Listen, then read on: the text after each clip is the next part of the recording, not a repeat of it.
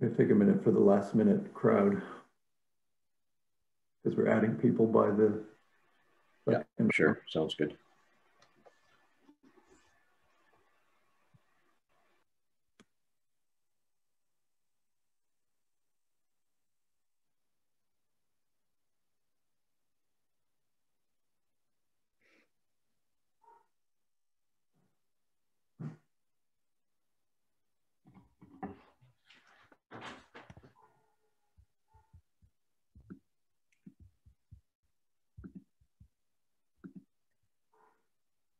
Okay.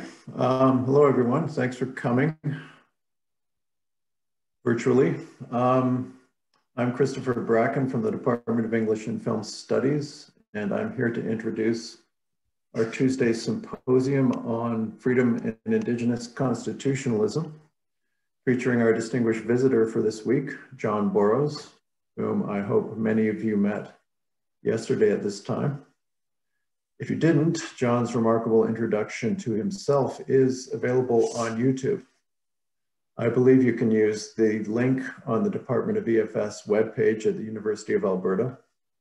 It's easy to navigate there, or just enter a few plausible keywords into your favorite search engine, and I think you'll find it.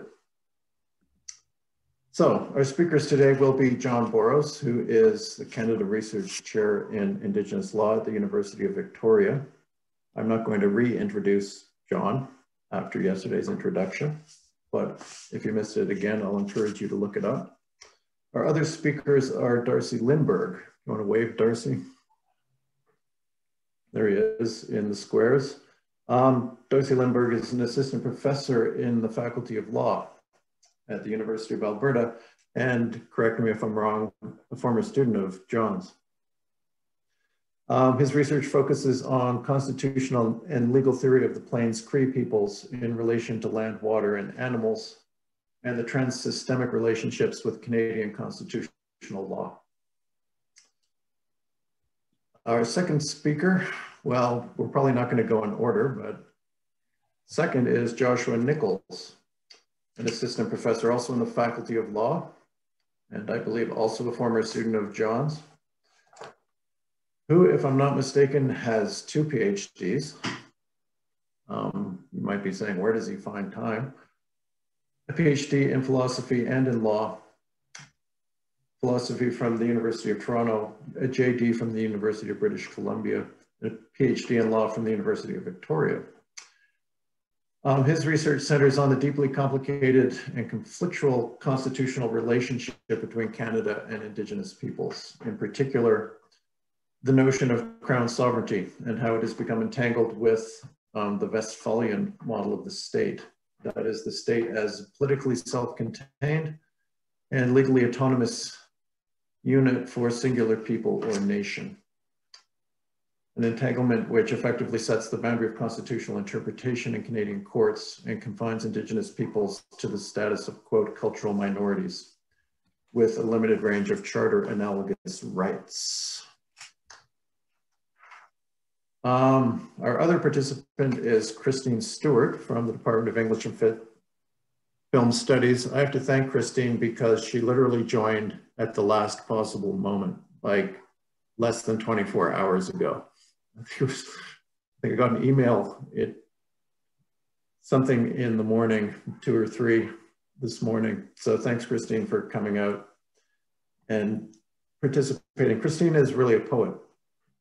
She is an associate professor in the Department of EFS, but poetry and writing poetry are her thing. She's interested in the role of poetic language and form play in the production of knowledge, which I think could be a valuable addition to this conversation, and the practice of concretely addressing issues of social justice in language. She's interested in the ways in which language can be formally and contextually engaged to reconsider and potentially re-articulate the world. In recent years, she's worked with Reuben Quinn on a class called The Poetics of Treaty. And I'm hoping we might hear something about that in the course of this discussion. So 3 lawyers and a poet. The focus, I think, will be the relationship between law and literature in the sense of narrative. So John, I think you're going to start with the presentation, and then we'll have a kind of free-ranging conversation between the panelists. Miigwech. Yeah, so 3 lawyers and a poet walk into a Zoom screen, and it's so good to be with you, and I'm really appreciative of the invitation again to be here. Thank you, Christine, for responding, and look forward to learning with you. It's so nice to be able to make this acquaintance, and thank you, Josh and Darcy, for being a part of this, and everyone who's gathered together today. I hope that there is a participatory element that we can all engage, and I expect that yesterday being any guide, that there'll be good questions and opportunities again for learning. I want to start by discussing the theme of the book. There's a couple, Nib and Aki, earth and water, and they've taken a long time to get to know one another. And Nib is always going all over the place and never quite certain where and when and how Nibi will end up in any place. And Aki is just always there, always settled, stable. You just know where you stand on earth or with Aki. And so earth and water, Nibi and Ki, they have a complicated relationship, but it's a relationship that is attractive, and they are attracted to one another. And through a long period of getting to know one another, exploring the different possibilities in their relationship, they become a couple. And eventually they conceive, and they have a little one. And this little one is a bit of both of these personalities, but of course is his own personality. And they go through the naming ceremony, and through that naming ceremony, they bestow a name, and then they watch to see what other names might come as time goes along. They try to encourage this little one in all the different ways that they can, watching for those gifts when they emerge to be able to encourage them and to find ways that they could flourish, and this little boy could flourish. As kind of goes through toddlerhood and into sort of 5, 6, it's quite apparent that this young one is very athletic. And so the parents, particularly the father, Nibe, devotes a lot of time to encouraging these hand-eye coordination skills and skills of strength and speed. And they do, of course, balls and sticks and competitions and wrestling and practice in relationship to targets. And the skills of this little one just heighten because of all this attention and the sort of almost natural sense that this young one has for that athleticism. 5, 6, 7 goes along and just keeps getting better. And they start to enter this one into the competitions that will happen when people gather together during the maple sugar season. People have been separated as families around the territory through the long winter, but you gather together as the water starts to flow uphill, right, as it flows up the trunk of these trees. And so there's lots of time for the little ones associating with one another, and some competitions as a part of that. So this one is a part of these competitions, and he almost invariably, if it's wrestling, will get the upper hand and pin the other child. If it's sort of target oriented, will be best at catching the closest to the center. If it's throwing, goes the furthest. And if it's racing, will cross that finish line before the others. And this brings him a lot of satisfaction, this little one. Of course, it makes the parents quite proud, and it's a really nice time for the family and the community. Father redoubles the efforts there, and there's a lot of lessons and camaraderie that develop as he becomes 8, 9 years old.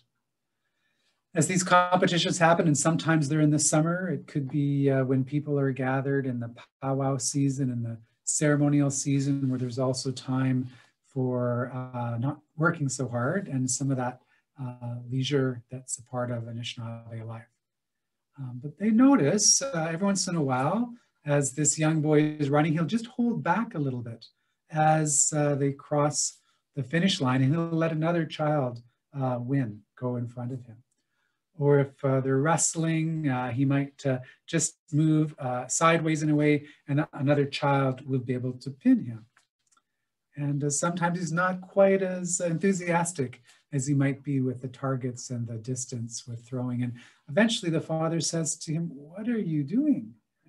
I know you can win. You've always got this great talent, and look how hard we've trained. Are you wasting this? What's going on?" And there's got a little bit of a tension there, but the young man loves his father, loves the events that he's involved in. He says, "I really love seeing others win. Nothing brings me greater happiness than to see someone else go across the finish line before me, or someone else succeed as we're wrestling together. And that just brings me joy." The father's a little taken back by the mother's understanding of that. And yet they want to press. You can do better. But this continues. And eventually the Nibe and Eke talk with one another and say, maybe that's not his gift. Maybe he's not to be the best in the land in relationship to athleticism. Let's see what else is there. And they think about what he's told them, and they remember how beautiful he sings, and they think about his attention to intricacies and the mysteries that surround it. And they eventually identify there's something very spiritual about this young boy. And so they devote their time after talking with elders and others to helping raise him up in that way.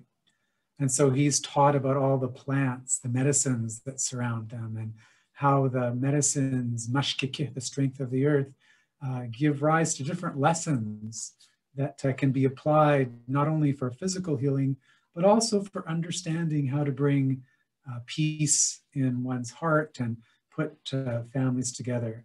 And so they learn about the cedar tree, gijik. And gijik's the word for sky, and the relationship between the sky and the cedar tree that comes through that. And then they look at the little berries that are around them, minak, the little goodness that's found in those seeds and how they bring forth. And they just do this with plant after plant, and this young boy loves it. And then he's taught by the elders, taught by grandmas and grandpas about all the possibilities that are found in the stories that are attached to the language, that are a part of the knowledge of the earth and the water and the sky. And he just eats this up, and it's just like a one continual round for him. Of course, he continues to sing, and he becomes a storyteller, becomes someone as he becomes 8, 9, 10, 11, that is absorbing all of this around him. About 13 or so comes the time when you will put out young Anishinaabe boys on the land for a vision quest to Powajigewin. And so everyone's excited because it's expected with all this preparation, now through 4 or so years with the community and the earth and family, that something significant is going to happen. So off he's placed on the land by himself for that 4-day period, left alone to apply and observe and receive something that is in that context. 4 days comes and goes, and the father and mother come back to the site, and they can see this young man is crestfallen. Nothing has happened. You never share what you dream, but you share if something has happened, and this didn't happen. And they tried to console the young man, and they tried to point out that these things occur, and this will be strengthening for you, and it'll develop resilience. And so he's encouraged, But the parents are a little bit disappointed. And the father said, well, we probably need to work harder. And so this next year, the father sort of redoubles the effort, and the young son is happy to receive that attention. And the mother is like, this just seems like it's a little too much. And there's some friction that develops between Nibe and Ake. But Nibe can't really see it because he just feels the importance of this task of this young man succeeding. And so with that redoubling, lots is learned. Another year comes and goes, and the young man's put out on the site once again. 4 days comes and goes, and at the end of that period, it's the same result as last time. And this time there's a little bit more explicit, like, what are you doing wrong, young man? Maybe you're not thinking this or forgetting that. And so there's, more tension grows. And the father says, I think we should redouble our efforts again. And the mother says, this is not good. This is not the way we should be proceeding. But this man goes along his way, and this young man continues to learn, but there's kind of an undertone that sets in the relationship. And he says, I wish we could spend more time on the songs. I love the plants. I love the stories. I really appreciate this time, but I just love that part of what we do. And so they devote time to that, but they give so much time and attention to other things. And this tension starts to grow between the two, as well as between Nibe and Ake. Another year comes and goes, and it's the same result. 3 times now he's gone on a vision quest, fasting, without food and drink, opening himself, taking all this in, and nothing comes about. And so Father says, let's do this again. But over that next year, it's not anything like it was. And it's kind of a solemn and a sullen experience for the young man. And it's also becoming that for the older man too. And yet there's an obvious love between them. There's an obvious wanting to encourage and strengthen and be with the other. And it has that sense of poignancy to it. Another year comes and goes, and this young man is put out on the vision quest site, and the 4 days come and go, and the father comes to that site, and this time there's no young man. And the father says, well, that could be, maybe he's seen something and followed it to understand what his dream is about, what his vision is about. So he says, I'll just sit down and wait here. And as he waits, he watches the sun rise and nothing. The sun starts to crawl across the sky. Time extends. Sun starts to set. Beauty of the birds, the beauty of the stars starts to come out, but there's no young man. And the old man is frightened. Maybe something has come along, a bear, a cougar, maybe he's fallen off a cliff. And so there's this anxiety, worry that develops in the father. He's there all night, and the sun rises next morning. He's been waiting now for 24 hours and nothing. So he goes back to Nibe and reports what's happened. I can't seem to find her son. He didn't return. He wasn't there when I went. What should we do? And so they launch a search party, and people go in the 4 directions to try to figure out what's gone on. And as they rise in the morning, again, the sun is beautiful, the birds are singing, the wind is in the trees. It seems like everything should be right because of that joy they feel, and yet there's no young one. So they explore for days, month, nothing. And eventually they've resigned themselves to something has happened, or this young man has just voluntarily chosen to go away. And this man, Nibe, is just crestfallen. And of course that creates sadness. Keeps returning to the site. And as he does so back and forth, he notices the beauty of the place. He always seems to be accompanied by so much of goodness, but he can't help but feel drawn down as he's there. And these months turn to years, turn to decades as he visits this site, reflecting on, thinking about what's occurred there. Eventually 40 years passes, and it's a beautiful morning. Like so many of those mornings, the birds are just so strong in his ears, and he feels the beauty of the warmth of the sun and the wind. And as he's there, he notices this bright light that suddenly sort of suffuses the scene, and it sort of comes down and settles on him. And there before him is this sun. By now, the old man, father, has been bowed down in years, and yet he's so excited. His eyes brighten up, and they embrace one another, and it's just this reunion as if they hadn't passed. Finally, though, the question comes, where have you been? What happened that day you were out on that quest? And this young man says, I saw you that day as you came to the site. I saw you that day as you watched the sun crawl through the sky. I saw you that day our community went to look for me, and I kept trying to tell you, I am here, I am here, I am here, I am here. And you couldn't hear me, you couldn't see me. And I've been here all through these years as you've come back to this site, and it's only now that you're hearing me. Let me tell you what happened that day. As I was dreaming, as I was in that vision site, I suddenly felt suffused with light. I could see this brightness just extend out beyond me. It was a quality of the color of the sun. And at the edge was this blackness, and I was caught up with this brightness, and I was taken up into the sky, and I became Opiche, which is robin.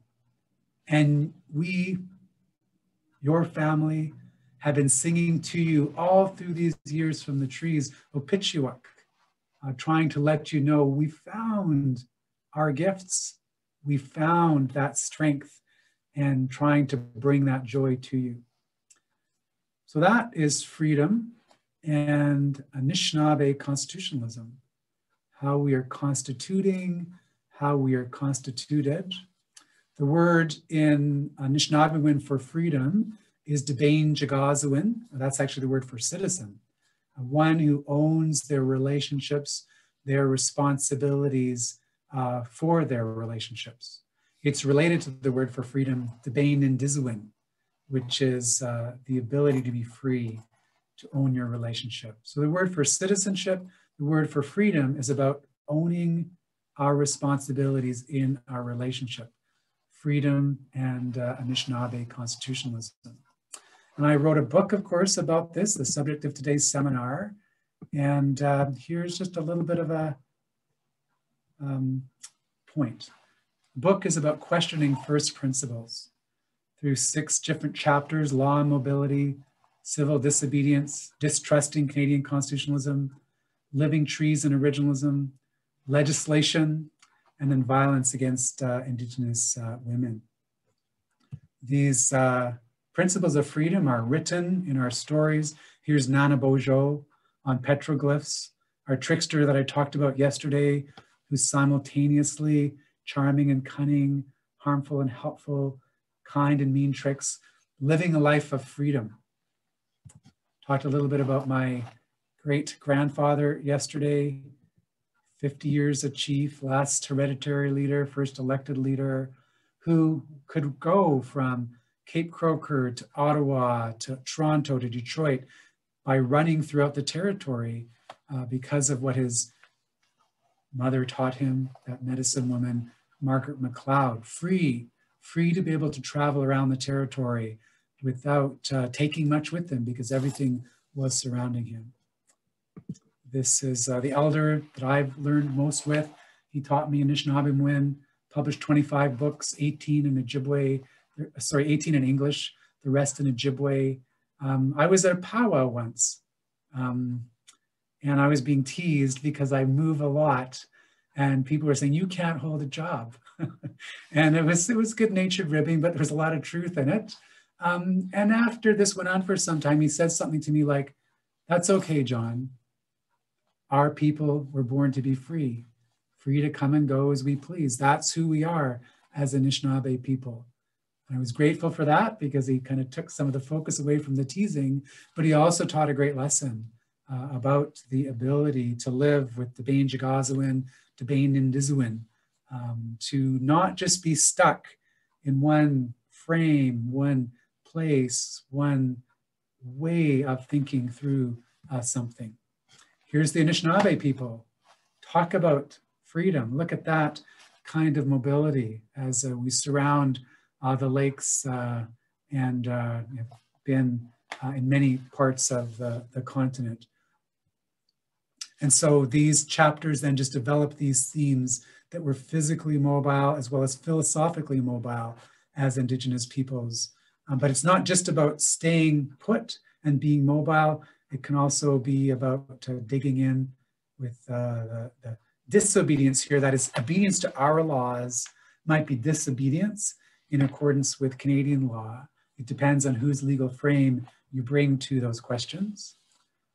Understanding that our Constitution is full of suspicion for Indigenous peoples because of its colonial nature, but also understanding there's possibilities in this as well, as we look at different philosophies, living tree constitutionalism, originalism.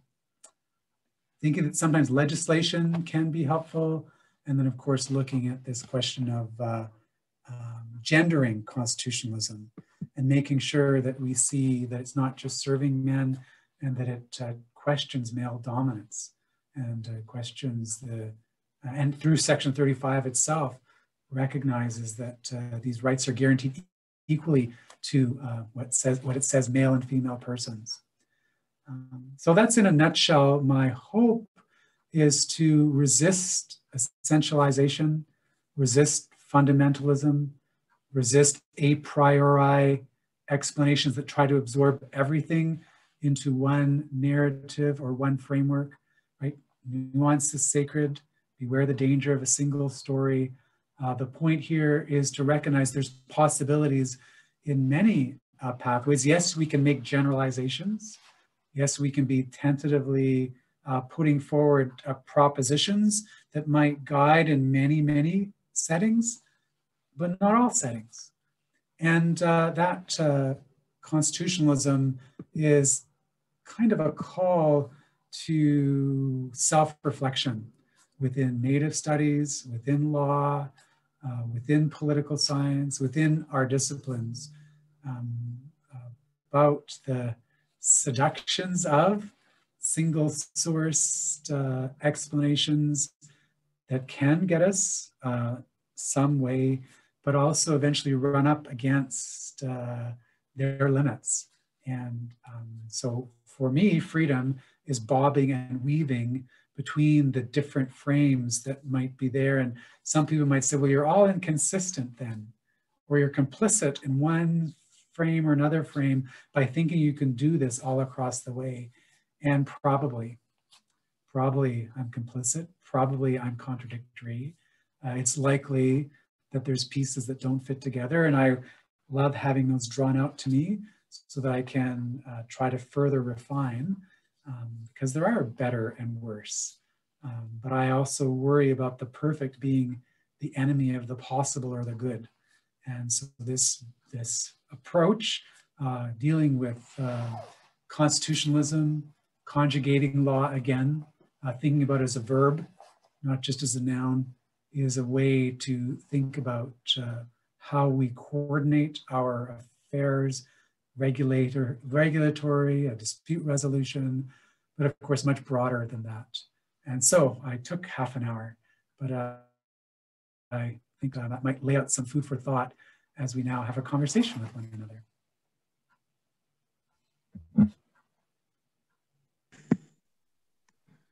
Okay, thank you, John, for that great introduction to discussion. Let me just ask the other panelists now if anyone has something a little extended they want to say, or should we go straight to conversation?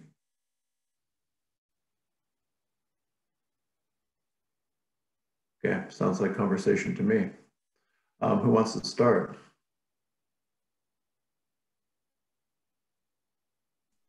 That's a dangerous aspect, is that a conversation might be extensive as well here. So yeah, so I guess I'll start. I try to make a joke here, so I guess I've volunteered myself.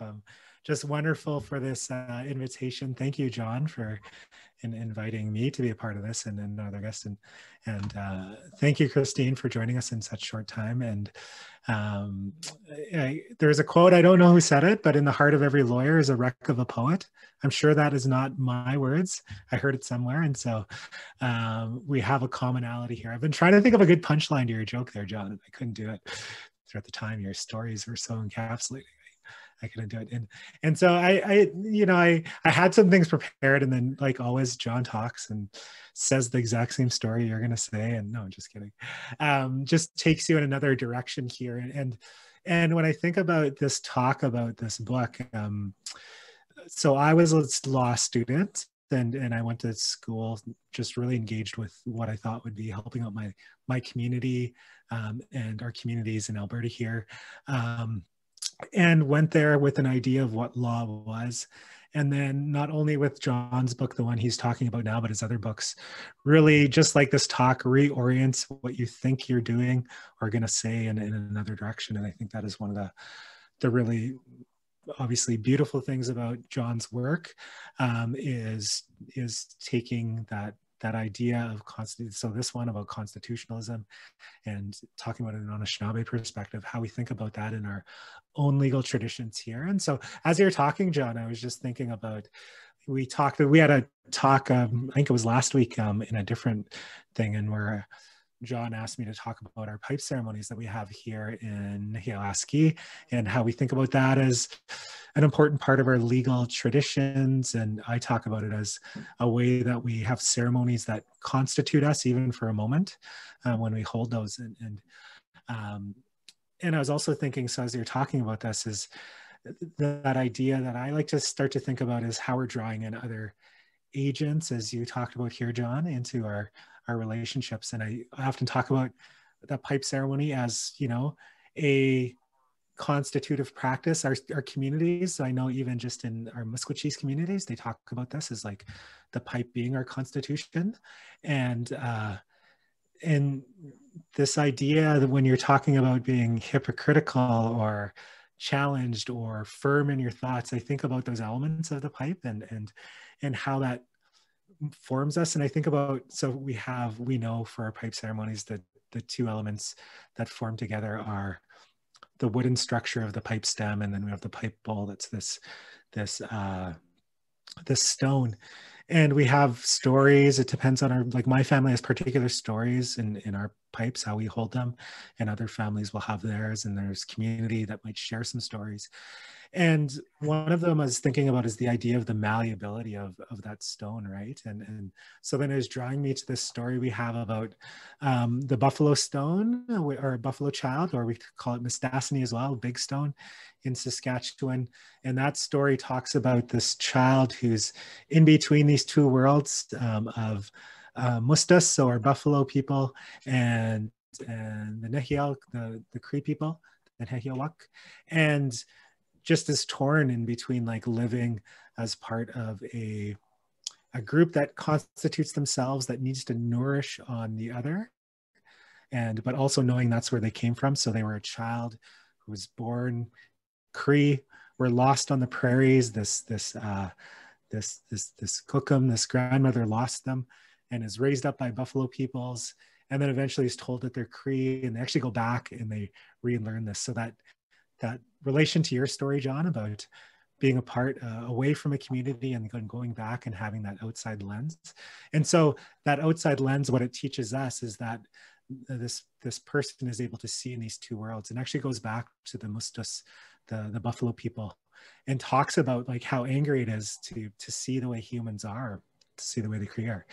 And so it's an older buffalo that tells him that, like, yeah, they do hunt us, but also we have law, we have a legal relationship together. And part of it is what we often talk about as guarding against pastahoin, or transgression, that they don't hunt us too much, that they leave us gifts. So we know that gifting is an important part of this as well, in our relationship, and that they ensure that we succeed throughout generations. And we give them everything. So we give them their food and their clothing. And part of that is we're able to regenerate from the land. So when you say aki, we talk about it as eski, the same sort of thing as well. And so that's one of the stories I like to talk about that actually talks about law, that's within the dialogue. It's like the child and the buffalo are talking about law. But when we turn to our stories, we can start to see how we have all these sort of constitutive relationships there. So what this has to do with concreteness and John's kind of lesson that he continues to teach about not entrenching yourself and thinking about a legal tradition as like so poorly formed that it can't move, is in that story, you see that sort of fluidity between that boy and the two nations, the Nehiawak and the Mustus, and that choice. And then finally, that elder buffalo gives him a choice and says, "You can actually, I'll show you a ceremony where you roll over 4 times, and you can just be a stone if you want." And so the child chooses to do that because he can't take living in this like world with despairing means and having to negotiate, and chooses to be a stone, and so does this and becomes the stone. So when we think about our stones, we think about, so again, thinking about John's work. When I was a law student, I showed up thinking I was going to learn constitutional law from, I have a constitutional law book here holding up my screen. I'm not going to pull it out, it'll fall. That's what I was going to learn. And then the first class, John walked in with a rock, right? And he talked about the Anishinaabe constitutional principles with that rock. And so just think about that even just that scene that's in my head about that is that I thought I was going into something that was so fixed and it was something so malleable. But John was showing it by showing something that was really fixed as well. And then when I learn our stories, you learn that rocks are so malleable. So it's just such a fruitful engagement when we think about the stuff that John is working through in these books. And I guess I'll finish my short. I told you it was going to be extensive. Comment here is that you said I'm a former student of John, and I was going to joke that barely a former student because I just finished my PhD. But the reality is we continue to learn from John as he continues his journey through his work, as we look at comparator legal orders and that work. So I'm grateful to be a part of this. Thanks, Darcy. I just want to make 2 comments. I know we're going to continue to talk with others here, but just for those that are joining later in the week when we read the Roundhouse, there's a version of this buffalo story that Darcy's told in the middle of that Roundhouse book that relates to the Roundhouse itself. And so just twig into that as you read. And I also just want to share this screen for a second and remind us of this Buffalo Treaty that has been developing between the buffalo and the indigenous peoples of this area, that is signing a treaty with the buffalo and in relationship to the buffalo. And the idea here is to have the buffalo again return to their former range and run from Yellowstone to the Yukon. And you can see all the different First Nations here where there's a little buffalo piece, image, that are a part of that treaty so far. And that treaty has a song, and that treaty has a story, and that treaty has a gathering associated with it. There's a document that's a part of it. And if you learn from Leroy Little Bear about it, that's where I've understood it. And buffalo, of course, were introduced into the back country of Banff for the first time about 2 years ago, for the first time in about 100 years. And the idea is that those relations, those folks, will eventually run more broadly because of that constitutive element. So thank you, Darcy, for that comment. It's just so evocative of what's happened and what's happening with our relations.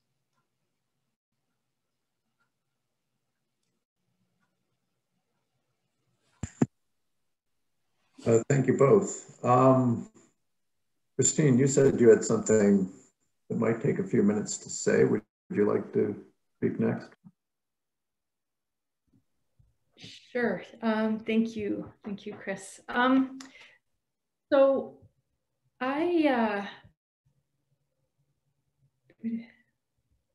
I'm not sure what's happening here. The host is spotlight. Can you hear me? Can you hear me? Okay. I'm going to ignore that then. So yeah, I came in at very much the last minute, but it is an honor to be here. And so I'm grateful to have the opportunity to speak to you all and to meet John Burroughs, somebody whose work's been really, really important to me for many years. So I'm currently on unceded territory of Tsleil-Waututh and Musqueam and Squamish nations. So I wanted to mention that. And I also wanted to acknowledge the land of Treaty 6 and Métis Nation Region 4 that I miss very much. And all of you there, and those of you who are elsewhere too that I recognize. It's nice to see all those faces. So I'm Northern Irish English background, and my field is experimental or innovative poetics. And the last few years, maybe, 5 or 6 years, I've been thinking a lot about what might constitute a treaty poetics. And so it's just really interesting to listen to these stories and to think about that in the context of the work that I've been doing. I'm not a student of law, as you know. I've never been a student of John's, but I noticed that lately that when people ask me what I'm reading Nehawiwen, and I'm not. I know very, very little. I'm in no way could I say that I speak it, but I'm really, really interested in it. And I've been working with Nehawiwen instructor Ruben Quinn for the last 4 years, and we've been running this treaty poetics class. And the reason that we have made this kind of remarkable effort is because it kind of occurred to both of us in a conversation about 5 years ago now that Nehawiwen holds the treaty laws in its words. And so when we encountered John's essay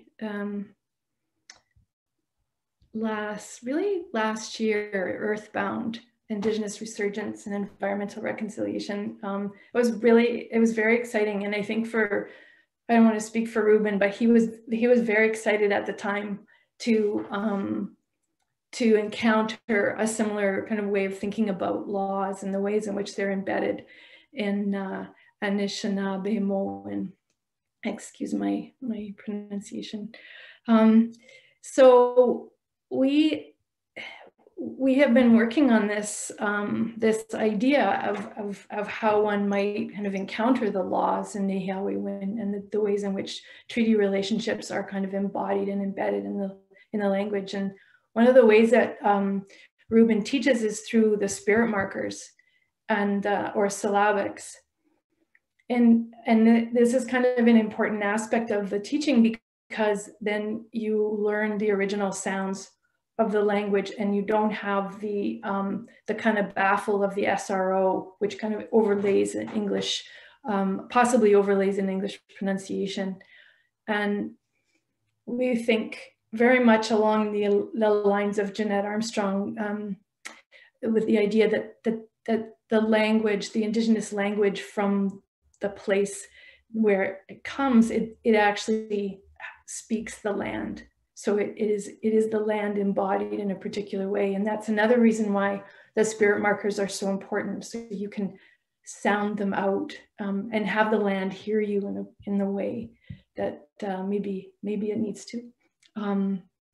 So they learn the spirit markers, and then we also look at treaty. And again, John, your work is really important in like locating the history of treaty in Canada and the Royal Proclamation and the Niagara Treaty, and also really important for the students is that understanding that the Indigenous nations were active agents. And you mentioned that yesterday, and that's something that we've been talking about for years. And I just, that the impact that has on the students, particularly the young Indigenous students, who are often coming with a very different understanding of their legal history, is profound. So that's always something really, I always find really remarkable.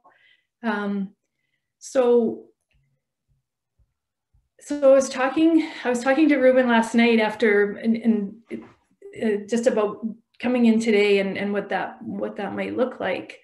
And he was very interested. He unfortunately could not be here, but he was very interested in me coming and interested in me talking about the way the students learn the connection of Nehawiwin to the land, the connection of all humans to the land, and the ways in which we need to honor those lands, those laws, and those relations.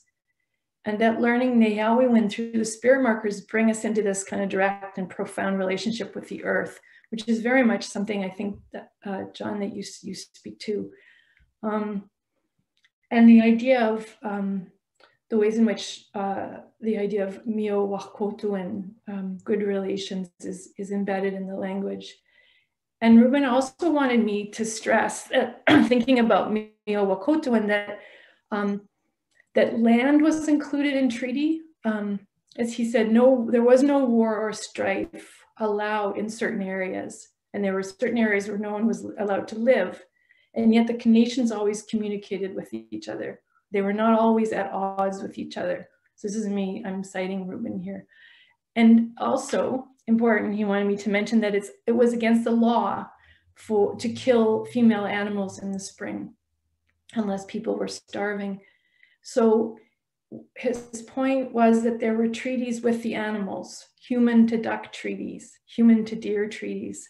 And I think this echoes the teachings of others that I've worked with, like Elder Bob Cardinal and reading Sylvia McAdams' work, who both teach that the original treaties were also between humans and the elements, humans and the more than humans, and humans and the water, the wind, and the grass, and the earth. And that, again, the ways in which that's embedded in the language. So I guess what I was really important to me in your work, John, is, and this is something that comes out of that essay too, which just will stay with me forever. Indigenous law can be seen literally written on the earth. And the idea that Indigenous laws are a way of organizing life, that to me tends to life and those relationships. And learning the ways in which laws are storied in the language, and by parsing the language as a form of reading its stories, and learning how to live well, as you say, by giving our attention to the earth and taking direction from her. And if you can just spare me a couple more minutes, the last thing that Ruben wanted me to say is to share his spring teaching, which is very much like, again, what you do with reading your own language through the laws of your people and vice versa. So Ruben says this: spring is a time when the earth expresses her love. And it's very spring here. I don't know quite what it's like in Edmonton, but I think where John and I, it's really happening now. So energy comes out of the earth. The buds unfurl. The earth comes into view. This coming into view is a form of earth love. Sagi pakao. This means the trees are budding. It is a time of leaf budding. Sage bakawi bisim, leaf budding moon, or as we say in English, May. This is related to sage hitoin, love. This in turn is connected to sage bakao, all the plants coming into view. This in turn is related to sagewe, coming into view. Sagewe, that is, for example, she will show herself. The bear shows itself in the spring. The earth's children are coming into view. Aski otawa sinisa, te sage wewak. The earth's children are coming into view. And so for Ruben, this teaching demonstrates, and John's work demonstrates, But by attending to Indigenous language, we can take guidance from the earth. And we turn our attention to the legal traditions that are of the earth, bound to the earth, and storied in the earth. And that maybe that's how we might live well. So thank you. Miigwech, that is very beautiful. Thank you. And thank you for your colleague too. That's just so fantastic. I think about treaties that exact same way. And our laws are flying and they're flowing, and they're, as Darcy explained, they're there in the rocks. Those spring teachings are teachings that enlighten us. Zagibaga, the leaves coming out, Zagate, the sun shining, Zagin, the river flowing, Zage, love, right? They all have this, they all teach us about how to live with love, live supporting one another with that energy. Your teachings remind me, the teachings you shared, remind me of the flowers I saw this morning. Wabigwan is one way of saying flower. Wab is the word for light or white. Igun is the instrument of. So all of these little beings that are coming out, Wabigan, the instruments of light. There's also another word for them, Wasconie. Konie means to dress, was is light. So they're dressed in light. The fact of that energy being transferred from the sky to the earth dresses those beings in light, which gives us sight, hope. And then of course, as we partake, as we, not just with our like eating, but just partake, we also find that light, that brightness, and we become dressed in light as well. And so the treaty hope and obligation is to support one another so that we can enjoy those good relationships as we learn from the law professors that are the plants and the animals and the rivers and the waters. And that is the treaties that were there before Europeans came along, that we had with the natural world, and that we tried to introduce to others and are still trying to introduce to others, to say this is a part of what it means to be a treaty person. It's not just the numbered treaties, but what's behind those treaties, which is the treaties that we have with the waters and the skies and the plants and the animals and the earth. So thank you, Christine, for that. And boy, what a great course to be involved with, pulling on the language in that way as well.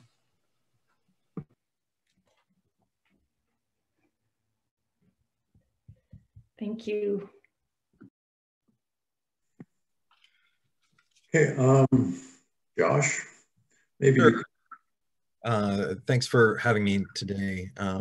Like Darcy, I'm a former and well, current student of John's in many ways. And the aspect of John's work that remains key to my own and what I keep learning from John is how we engage in the practices of legal interpretation within the common law tradition, with particular focus in it for me. In John's book, the relationship between living tree forms of interpretation and originalism, and the kind of commitments that these models of legal interpretation draw us into. And the particular focus for me that I think John makes so salient is how a colonial constitution continues to exist within Canada's current constitutional order. And that colonial constitution can be found in the 19th century in explicit forms. Right, the legal fictions that were used to force Indigenous peoples into a non-reciprocal relationship with the artificial legal fiction of the Crown were ideas, a family of legal fictions from the European tradition known as, under various labels, Doctrine of Discovery, Terra Nullius, and the Civilization Thesis. They all operate to reduce the legal personality of Indigenous peoples to subject peoples, to like wards, so that they don't have legal rights to respond. They're given obligations, but cannot respond back to obligations. And so they can be governed without any responsibility. And that was the structure of the Indian Act that gets laid out in the more explicit bills that really form its core, the Gradual Civilization Act and the Gradual Enfranchisement Act. And while in Canadian legal interpretation, we reject those fictions formally, we begin that process in the 1970s with Calder, we continue it with cases like Simon and Guerin in the 80s and move it forward into Sparrow. While we've rejected the explicit language, I think John shows how we can draw out that implicit within our current language, that colonial constitution continues to come forward, and that there is a practice of using legal interpretation to bring what is implicit into explicit daylight, so that we can all collectively address it and decide what we want to do with it.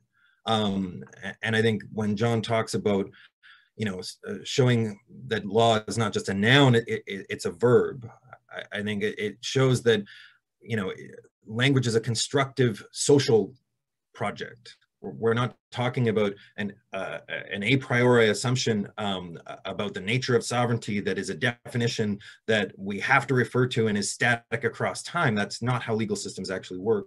And that by making our implicit commitments explicit, by meaningfully introducing the Aboriginal perspective into common law interpretation, that we can show that legal systems are not enclosed holes. And so that when you participate in one, when you work in one, you're not being co-opted. You're participating to draw what is implicit out into being explicit and then call for responsibility. And I think that is a deep lesson about making law explicit as a verb, as a series of social practices. And that we can't, as John likes to say, the perfect is the enemy of the good. And we're human, we don't have access to the perfect. And those who like to articulate their arguments in some claim to perfection in order to denounce reality just end up making an excuse for not doing anything. I mean, the German tradition has a concept called the beautiful soul that sort of attacks that notion. And I think John's work is excellent in practically engaging in the process of calling Canadian law into responsibility. So that's something I'm continually grateful for. Thank you, Josh. I mean, it is my goal not just to revitalize Indigenous law and see its resurgence, but I also have my eye on the common law and want to see a revitalization there and an understanding that itself can be participatory, although it's sort of encrusted by so many institutional and cultural formalities that sometimes make it appear as though law is just something that's done to us. In fact, law can be seen as a verb in that other set of traditions as well. And so I really appreciate you bringing that forward. That is, there's some insight that's brought as you look across in a trans-systemic way, how traditions can encounter one another, and putting different angles of vision together through the trickster or through perspicuous contrast or trans-systemic engagement is one of the ways that you start to question what your assumptions are, because you can see other possibilities and other alternatives as they're framed in different systems. And I appreciate you bringing out the idea of originalism and living tree as well, because I have to admit, in interpretive terms, sometimes it seems to me what we're doing by and large in the law is looking for the original meaning. What is justice, or what was said at the time that constitutions were passed. And of course, we want to think about what is justice, and we want to know what happens at the time these things are passed, but we're not just in the past, right? We are ongoing people that continue to learn and have a fluidity and a dynamism. And so I'm attracted to the living nature of interpretation, even as I want to be honoring of the roots or the initial insights that might be there. I want to also see that we just don't get stuck there. Roots without trunks and branches and leaves are not very productive. And so I'm wanting to think about that. And I think about different interpretations, different interpretive traditions around the world, say in relationship to the Quran, or in relationship to the Bible, or relationship to some of the canon of law or literature. And we're trying to get into the minds of the people at the time. And again, that can be a very productive and good thing. But it seems as though, to me, the Quran, the Bible, the cases, the canons of whatever cultural traditions we come from can be more interactive than just once upon a time, here's what happened at the moment of drafting the Constitution or ratifying of the Constitution. There's a community that's involved in relationship with one another, in relationship to the texts, written and unwritten, and flying and walking and flowing and blowing across our face, right? Though there's so much written in that setting, that legal archive of the earth, as Christine was talking about. So thanks, Josh. Really appreciate your feedback on that point. And I'm grateful again for Darcy, Christina, and Josh for their contributions. I think we'll keep having a conversation here. There may be some questions that Christopher or others can direct us to, or we can just invite people to join by expressing their ideas directly. Well, in fact, we have a question on chat. So just to remind people, you can raise your e-hand, which should be available on Zoom either as a reaction or under chat, the chat function, or you could actually raise your actual hand, wave at the camera, or otherwise light up your square here on Non-Hollywood Squares. But we have a question from Sarah, I think. My access to chat is very awkward on this computer, so I apologize if I goof this. Sarah has a question on chat right now. If we look at a constitution as a collective set of values, how does, for instance, Anishinaabe law deal with changing collective values? Sarah's thinking comparatively of the recent backlash against the British royals, the astonishing revelation that the British royal family might be racist. And the way the colonial constitution is, we still, right, they are the crown, right? They have the crown. And the way that the colonial constitution is not easily modified to change the head of state if this was desired. So, open question. Thank you for that question. How do Anishinaabe people take account of changing values? I think they definitely do. And that might seem contrary to the way people think about Indigenous peoples. Our Canadian court says, what's Indigenous? I kid you not, this is the definition. What's Indigenous for an Aboriginal right is what was integral to the distinctive culture of those peoples prior to the arrival of Europeans. If you can't claim that what you're doing now was integral to culture prior to the arrival of Europeans, that's not an Aboriginal right?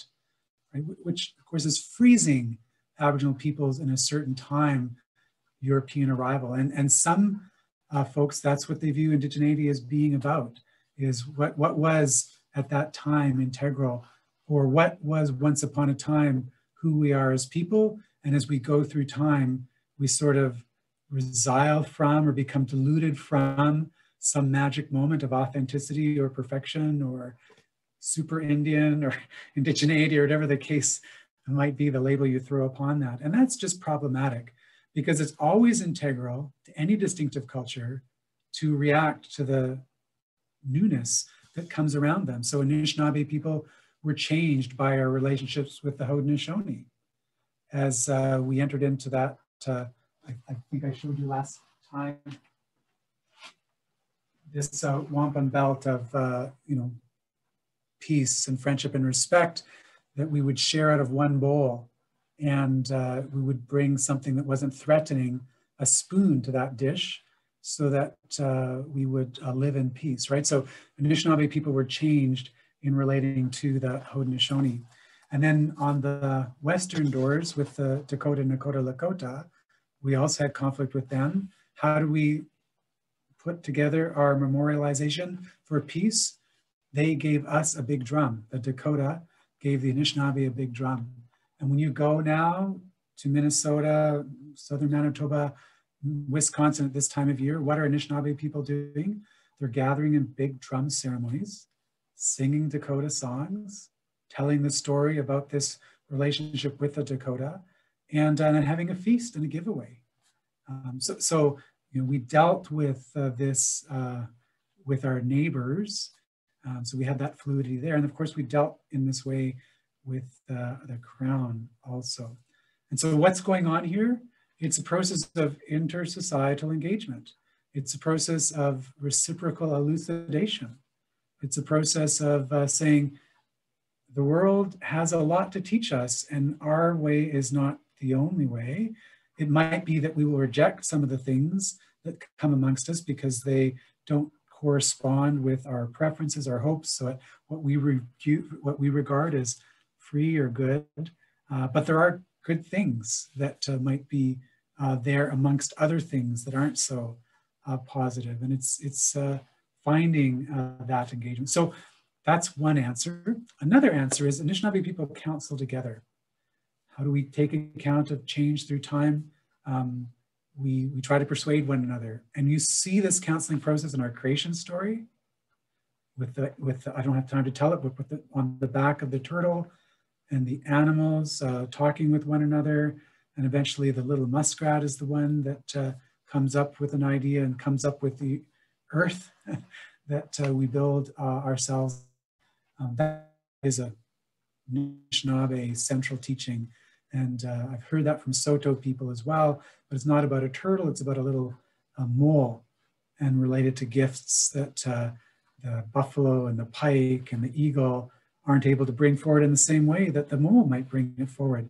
So we deal with change through time by talking with one another and persuading one another in the context of our traditions, but recognizing the traditions aren't fixed with their walls or their channels, that there's opportunity for learning and fluidity in that space.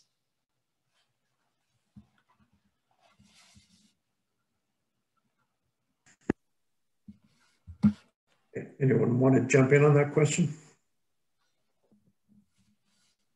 Darcy might have views about how things change through time. I know that he's written a thesis about ceremony in his master's, and then of course in his PhD about land-based learning. Yeah, I mean, I can offer some quick comments. I was hoping John would address Meghan Markle there, but he kind of sidestepped that part of the question. I know that's what we're getting at.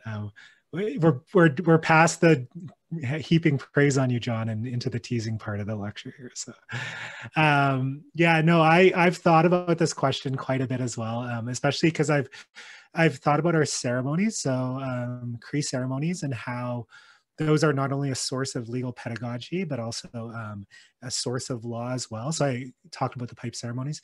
And so then I think about how do we change these? How do they evolve? We have procedures and protocols in our ceremonies that are gendered. And when we think about gender orientation and expression, what does that mean for our ceremonies and their evolution? And so part of it, I'm going to give like the slow answer because I did write a master's on this and I could go a long time here, is one, we just have these interpretive changing traditions within what I talk about, for lack of a better word, is institutions within Cree law. Like our stories, not only are they adaptable for us to use them in different ways, some have protocols as well, but some we can use to teach and we can adapt characters.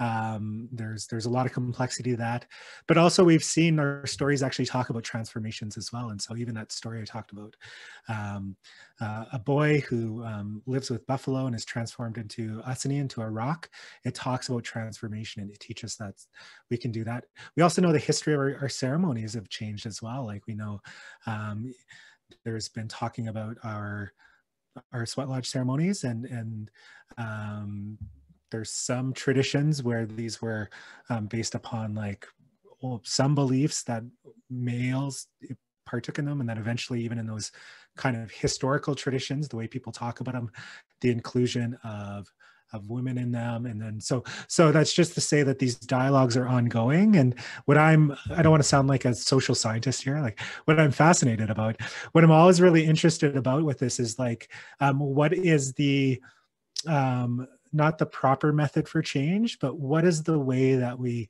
have this collective strength in these methods for change? So one, it can be this outside, like, for example, when we think about ceremonies, and if there is a thing that is, there's unequal gender roles, those things, like that criticism from that like equality level, which can occur, but then also like what are the processes within our ceremonies that allow that dialogue, argument, fighting, change to occur, norms to change. I think like when you think about a legitimacy of like a constitution and a legal system, that seems like the way that I always think about that ground way up. And so so yes, we're always changing, and it's like, how are we changing is like the really important question for me. And how do we ensure, even the way we talk about these things, like even talking about ceremonies, how are we able to talk about them as changing is a really important kind of dialogue that I like to think about, and upset people and get yelled at and make a fool of myself in talking about it as well. But it's just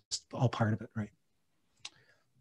Just posted in the chat function a beautiful presentation by my colleague Brenda Child, my friend, who teaches in the history department at the University of Minnesota. And she talks about the jingle dress coming out of a pandemic. And because a young girl was suffering, there was a dream, and father, in relation to the dream, made this beautiful dress, and she was healed. And then the process of that ceremony of that jingle dress coming the powwow circuit into people's lives in a very strong way that some people might think the jingle dress has always been with us, but in fact it's a very, very powerful illustration as an answer to the question that was posed around change. And if you want to be uplifted and inspired, watch Brenda Child's video there from the University of Minnesota. It's just beautiful, and it so relates to the present moment, right? Because we're in a pandemic. And look what our ancestors did to bring forth healing after the pandemic with the jingle dress.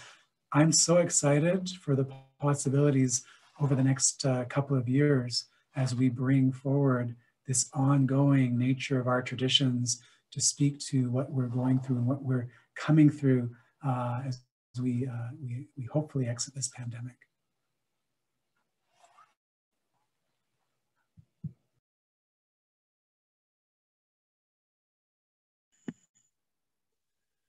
Other questions from other panelists or from the... So I see a question here in the chat, and it looks like it's from Liz, and I'll just read it. It says, Professor Burrows, you remind us that laws are written, unwritten, flying, walking, blowing across your face, in stories, ceremonies in the spiritual world. In treaty poetics, how do we communicate those laws in a colonial court? What communicative tools are working in your experience? I remember my colleague who taught at the University of British Columbia. He was one of the first professors teaching law in this field. His name is Michael Jackson, not the singer, but a really significant academic. And when the Haida people were trying to get recognition in relationship to Lyle Island, what he did is he advised them in the background, but he suggested that they actually stand forward at the bar with the consent of the judge, and in their button blankets, their robes, with their authority, and speak and sing directly to the issue of that land and the Haida continuous occupation and the objection to the Crown's use of that land for forestry and other purposes.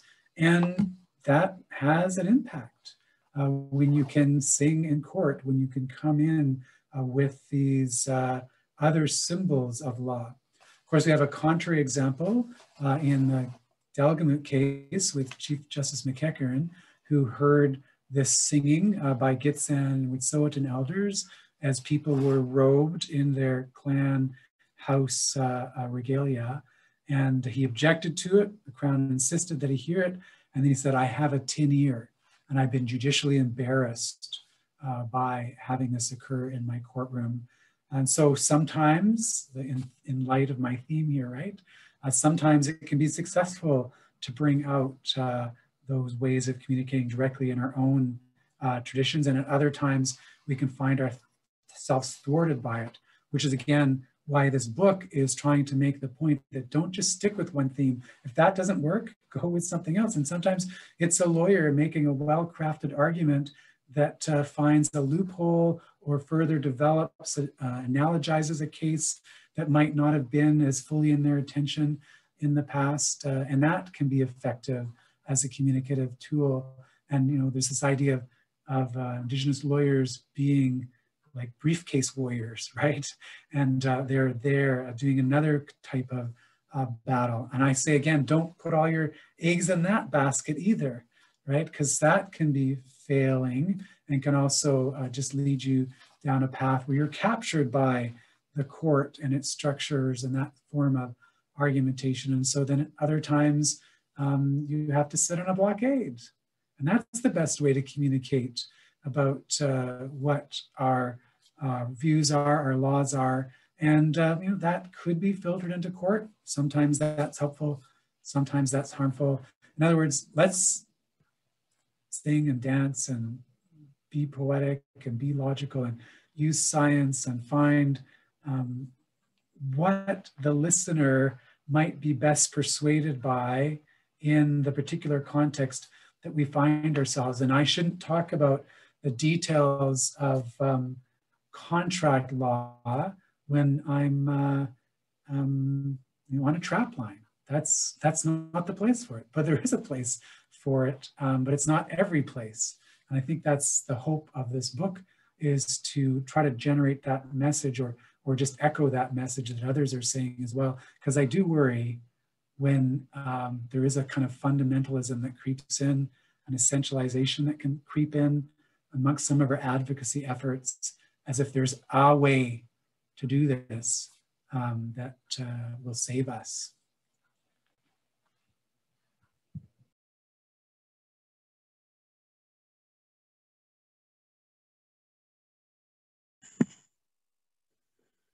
Would other panelists like to chime in on that question?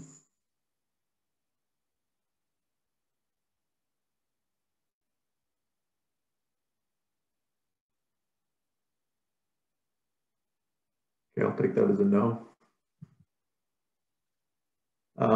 Then perhaps another question from the virtual floor.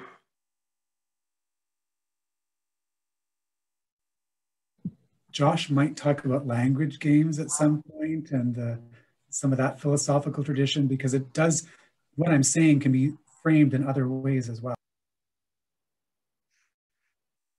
You gonna pick that up, Josh?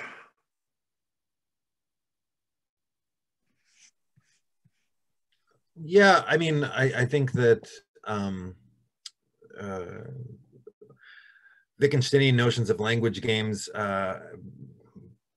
being that they're committed to focusing on languages as practices and not abstract semantic systems, play a fundamental role in how we think through law and avoid the kind of originalist sticking points that try to anchor law in a particular moment in time and say that it can't move past that point. And I think they provide a lot of strategic resources, but like any philosophical tradition, and I think John's work highlights this, it's just one sort of tradition that you can draw from. I mean, another one you can draw from would be American pragmatism. I mean, Bob Brandam's work it highlights how to do very similar things with words. You could use Quentin Skinner. There's a lot of different traditions, and I think that you know, John's work has strong connections with the work of James Tully, who he's worked with for a long time at UVic, and I was co-supervised by Jim, and so I sort of mix and match and use these traditions to try best to bring implicit commitments that are there into explicit form, so that no one can argue that they're not committed to that. That once they've said those words, then you've made those commitments. And I think that there's various art forms you can use to draw that out. But I think that, you know, that is, in my view, like the role of justice and the kind of work of it. So I don't know if that speaks to it, but that's how I like to use language games.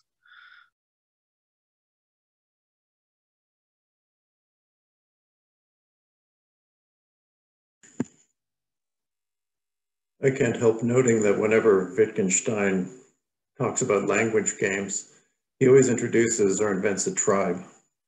And that is actually the word that's used in the English translation of many of his works. Imagine a tribe in which, and then he invents this game. So it's fascinating that the Western philosophical tradition can't conceive of these possibilities without racializing them, according to, I don't know, the dictates of Pulp Fiction or Hollywood films or whatever, or last generation's anthropology. Is there another question from the floor? Or is there one on chat that I'm not seeing? As we wait for a question, I was going to say the invention of a tribe, that's kind of what John just said occurred in the test for Aboriginal rights, right? He said that integral to a cultural, you know, the integral to a distinctive culture, that's like kind of just like creating a tribe, an imaginary. Anyway, that's just my comment to fill in. That's a really good point, Darcy, because what is the court doing but drawing on a stereotype about a once upon a time that then they want to see in the present? And if you don't meet what was integral to distinctive culture in their imagination at a certain time in their history, then you're not Indian or Métis or Inuit for the purpose of constitutional protection today. That's a very, very good way of saying that, Darcy. And I think taking up how the Sprachspiele, like the language games, are talked about in terms of a tribe, I think it would be confusing to conflate it with anthropological notions that he was actually critically engaging with. The Sprachspiele is supposed to show that the language practices are local and historical as opposed to trans-historical and a priori. And so the way that he's using a tribe is not pejorative in any way, shape, or form there. And I think like if you just take a look at Culture and Value as one of his texts, I think that's pretty explicit. He's trying to draw us into context, right? Yeah.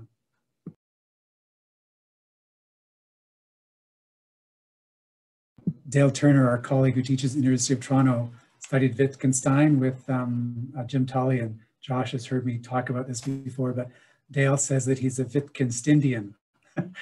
Trying to put together Wittgenstein and Indians.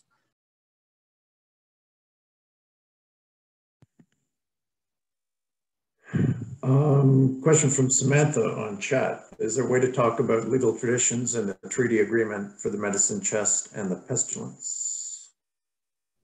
Yeah, that's a really fantastic question. And Darcy might have something to say with this because he's studied the context of the treaties that have this more prominently in them. But you know, when people came amongst us, we offered them aid, and that was what Christine talked about, was the idea of pointing people to the earth. And if we have a good relationship with the earth, we will be sustained. We will find health and wellness. And when we've gone contrary to that, as many of our stories talk about us having done in the past, we've overhunted or put too much demand on a particular animal or plant or fish, we suffer and they suffer. And so the understanding of the medicine chest clause in the light of Cree and Anishinaabe and Dakota and Dene understandings would say that medicine, mash kike, right? Mash is the strength, ake, the earth. It's the strength of the earth. And makak is a box. Mash kiki makak. Makak is this sort of holding together. Like our word for this month is sometimes omakakinsigizis. Omakakinsigizis. That's the frog moon. Omakaki. Omak is a box. Aki is the earth. That is those that are boxed up in the earth, the frogs. Right? So you think about the language, as Christine was talking about, you think about where it points you, where does our strength come with boxes, like that little frog, just being there, waiting for that next season to come up again, right? There's that medicine chest. When you need, you arise. Mashkiki, there's that strength that's there related to the earth. That's our medicine. Suddenly that clause takes on such a different meaning than, what did the crown think they were saying? We're trying to sort of untangle the crown's meaning there. This court has said, treaties are to be understood transsystemically, a large, liberal, and generous perspective giving deference or understanding to the natural nature of this from the Indians' perspective. And so if we thought about treaties in that light, we would see the medicine chest clause, we would see frogs, and we would see little plants growing up to bring us life and health. Yeah, and so I would add on to it, like, you know, in Nehelu, and we have similar words, right? Like whiskey is our medicine, and so it goes to kind of what Christine shared about Ruben's words about what lands we used. I know our oral histories, let's say we stopped the thinking about giving up whatever the land for agriculture at the mountains, because we have like the medicine hills that are right there as well, and that medicine was there. But it's also, I think about the medicine chest clause as like the long, like kind of like an affirmation of our oral histories as well, because we know that there actually was a smallpox epidemic. It was right before the negotiations of Treaty 6, like when I say right before, the 6 or 7 years before, but also there was a smallpox outbreak decades before as well, where there actually was medicine provided to Cree people. And so that memory of that provision from the British was still within our communities, right? And then, so that's why it was asked so explicitly in Treaty 6, and you don't necessarily see it, just that history and that context. So there's one way of thinking in that, and that's pretty practical. But when we think about how, like, for example, the Musqueam communities invoked the medicine chest clause last year, probably right around this date, yeah. And it's that idea that beyond like what was negotiated and written down on the paper is that relationship of renewal, and like this treaty relationship that is something that is the pipe that was brought there was meant like we were, you know, it's often talked about as being a cousin-like relationship, that we're going to have this renewal. And whatever we've agreed here, we're going to continue to renew that relationship. And that's kind of the spirit I hear. And so you might hear the same from our old ones about like the renewal of that. And so we can get locked into thinking about very specifically, like the clause says, at the Indian agent's house, which there isn't anymore, there's going to be a medicine chest. Is that going to be like behind their cabinet, you know, that sort of thing?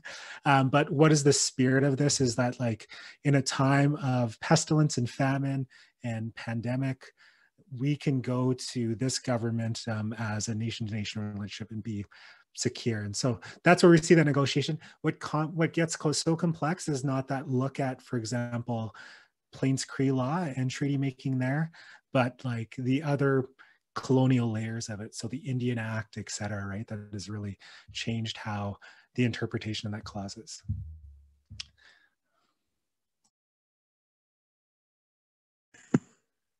Excellent. That actually brings us to 5 o'clock. So if nobody has a burning comment that they just have to share with the group, I think we can wrap there. I just want to remind you that if you want to join John's office hours at 1 on Wednesday or 1 on Friday, the office hours will last 50 minutes or 15 minutes. I don't know. It'll be up to John. I just shared my email. So send me an email and let me know that you want to join office hours, and I'll send you a link. I've already received a few emails, so I'll be sending out links. I'd just like to thank our panelists again. That was a great symposium, and I learned a lot. So I don't know, maybe we could do this.